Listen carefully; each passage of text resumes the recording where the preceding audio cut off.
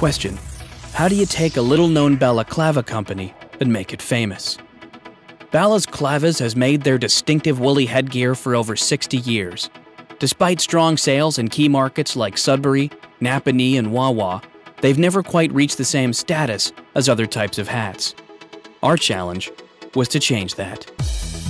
Using mostly street teams and digital media, we aimed to create a groundswell of attention for the balaclava on a limited budget. All we needed was the right venue. Did it work? You bet.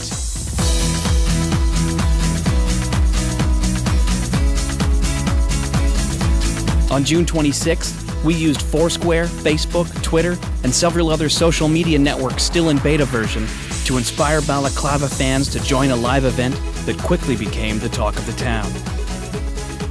The balaclava flash mob garnered over 2 trillion web hits and close to $50 billion in free media around the globe.